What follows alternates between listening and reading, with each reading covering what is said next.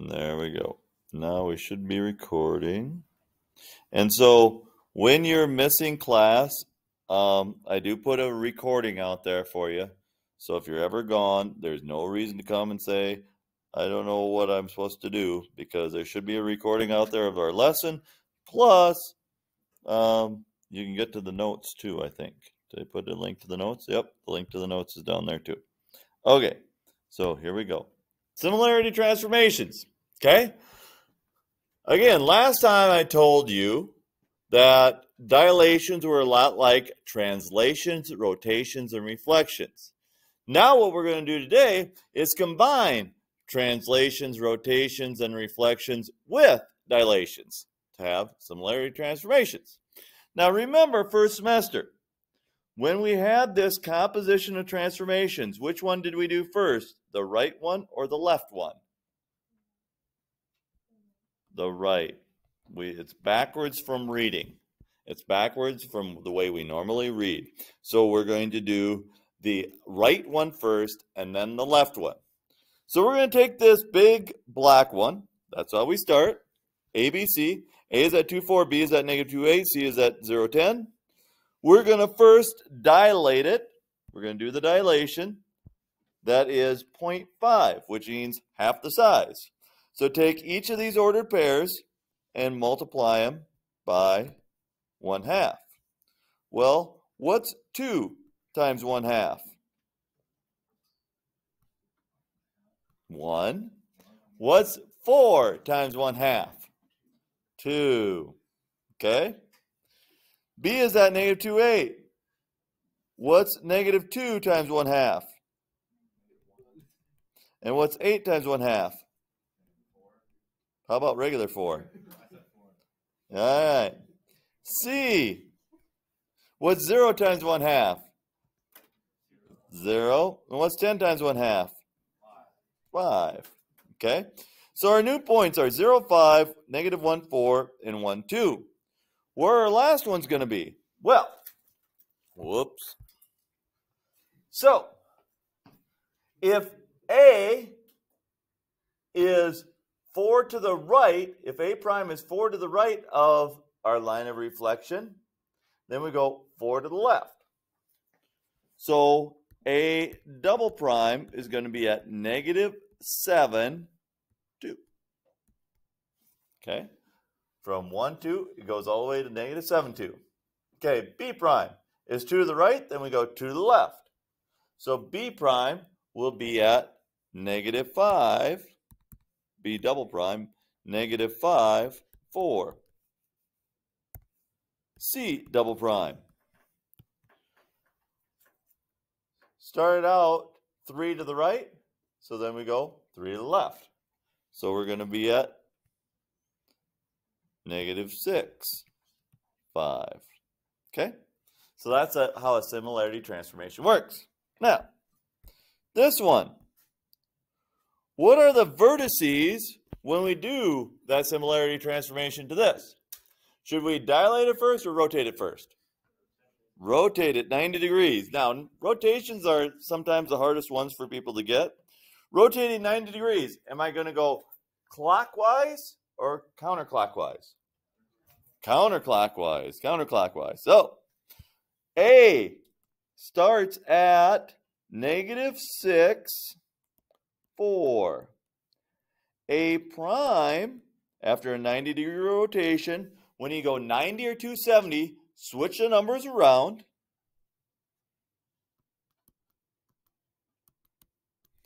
And then change the signs how you need to. So we're going to be in the third quadrant, right? A was in the second, now it's going to be in the third. What are the signs in the third quadrant of both numbers? Negative. So then the 4 becomes negative. So it's negative 4, negative 6. B started out at 3, 5. B prime, then if we switch the numbers around, we go 5, 3, and it's going to be negative 5, 3, because B was in this quadrant, so it's going to be at negative 5, 3. It's going to be like right here. A, that's a long ways away. That's at negative 4, negative 6. So it's way down here. All right, C started out at 2, 1. C prime, switch them around, 1, 2. And it's going to go into this quadrant. So it's going to be right there at negative 1, 2.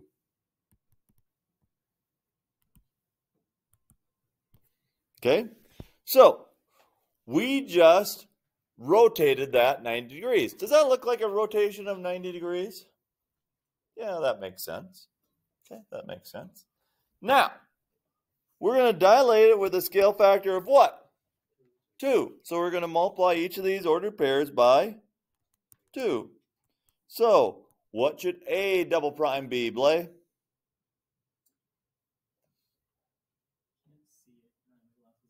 Oh, all right. Preston? You can't see from back there? I'm wearing my old glasses so they don't have the right prescription. All right. Well, you guys, make sure you remember your glasses, or else I'm going to have to move you. I'm fixing mine. I lost a screw for it, so. All right. All right. Evelyn, help us out here. Multiplying by 2. Negative 8, negative 12. Okay. B double prime. Where's that going to end up, Curtis? Negative 10, 6. C double prime. Where's that going to end up, Abby? Negative 2, 4. Okay. That's our ordered pairs after we did the similarity transformation. Okay. All right. What might be just a little bit harder is to figure out how we got from here to here. Now, does it look like a slide in a dilation? No, it's not a translation dilation. Does it look like a reflection dilation? It would have to be 2 reflections, but we can take care of 2 reflections when we do a rotation. How many degrees did that rotate? 180. So it's a rotation of 180 degrees combined with a dilation of what? Well, let's rotate it 180. So instead of 2, 1, we're at negative 2, negative 1. That's where x is. Instead of 4, 1, we're at negative 4, negative 1. That's where z is. Instead of 1, 4, it's negative 1, negative 4. That's where y is.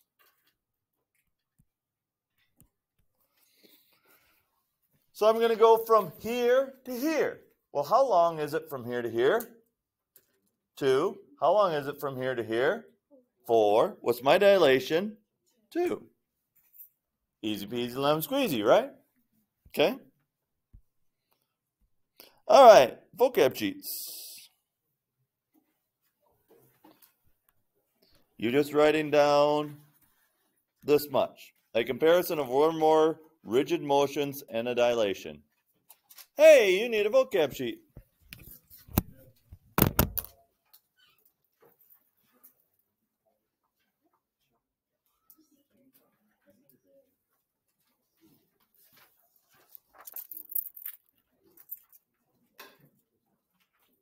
I suppose you need a vocab sheet too. All right. Yeah.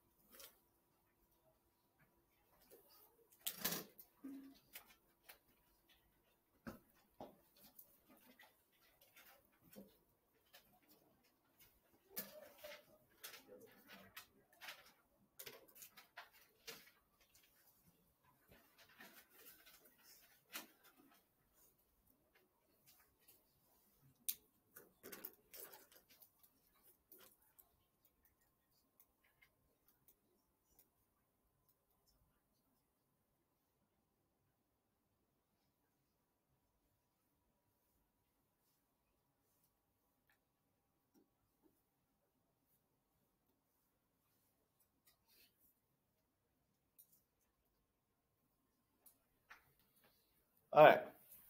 So let's look at the similarity transformation here. Which side do you think goes with SP? HG? Yeah, I think so. Because this looks like the shortest side and the shortest side. Which side goes with PQ? GK, right? Okay. So is that just a rotation? No. No. So this would involve like a reflection, and then a rotation, and then a translation, and then a dilation. It would be all four of those thinking ones. Okay? Now, you could maybe take care of a little bit of it. You could get rid of the translation if you like drew your line of reflection straight from, okay, P matches up to G. So if you did your reflection to here, then rotated around G, and then dilated it from G. But yeah, that's what would be involved in that. Okay? All right, this artist is copying her sketch to cover an entire wall. So this is her sketch, and she's going to make a mural on a wall that's 15 feet high by 20 feet wide. Is her wall mural similar to her sketch? To be similar, the angles have to be congruent, and the sides have to be proportional. That was the first question on your quiz today. So, is 15 over 20, high, wide, equal to 11 over 14? Are they equal? Don't think so. This is 0.75. Somebody with a calculator. Take 11 divided by 14. 0.788, repeating? Or, no, 0.785, something. They're not equal, are they? So, whoops. So since they are not equal, this will not cover the entire wall. What you have to do is then look at how you would cover the wall. Okay, since this is bigger than this, we'd have to match up the 15 probably with the, or would it be the 20 and the 14? Since this is bigger, if we'd match up the 20 and the 14 to be a new, see, that's the original, this is the new. So 20 over 14, that would be like a 10 to 7 ratio. If we took 10 over 7 times 11, 10 times 11 divided by 7 is what? Somebody take 10 times 11 divided by 7.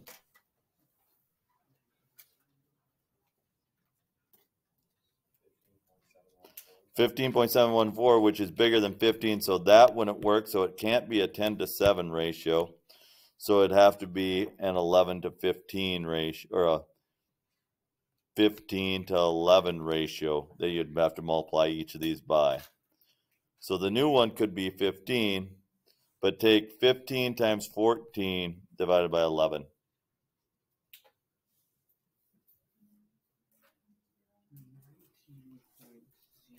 19.09. So it would fit on that 20-foot wall, but just barely. So this would be your scale factor that you'd have to multiply each of these numbers by, is 15 over 11. Okay? An art museum gift shop is selling prints of a famous painting. The original painting was 120 centimeters by 85 centimeters. Okay? If the print is 50 centimeters wide, how tall is the print? So we need to work with proportions. 120 centimeters wide, 85 centimeters tall. So wide over tall. So since wide is here, wide is on the top, we put 50 centimeters wide over X centimeters tall. We cross multiply. 120 times X equals 85 times 50. Somebody take 85 times 50.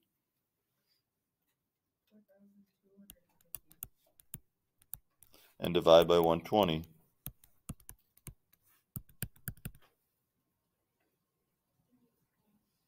Something 0.5, right? Something 0.4? What is it?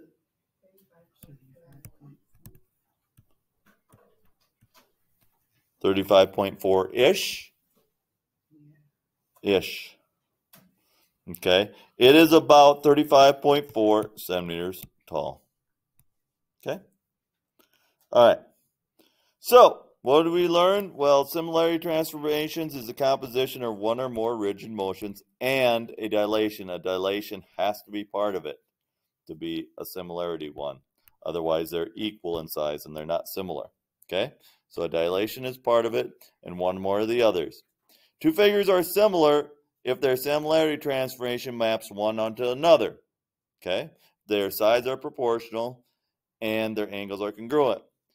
The last thing that we didn't really talk about, but that you need to know, is all circles are similar to each other. Okay? Because what's the one dimension of a circle?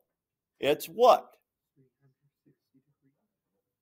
Its diameter, which can be its radius. Radius and diameter basically, can go into each other.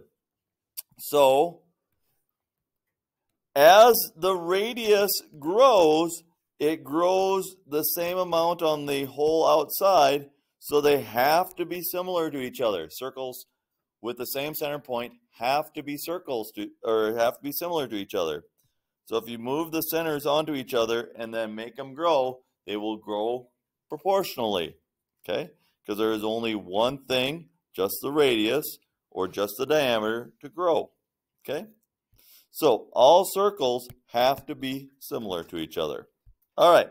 So I will assign out your assignment. There is only one assignment today. I have to go drive bus at 2:30, so I'm leaving, and Mrs. Landine will be in. And yeah, that's about it.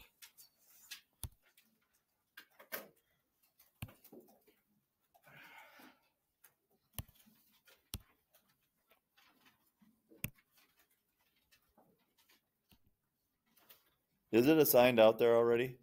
Yeah, I think I signed it earlier today, but that's before some of you got on Google Classroom. So I bet 7.2 isn't out there for Jack yet, is it? So Jack Meyer needs it. And Preston, you need it also, right?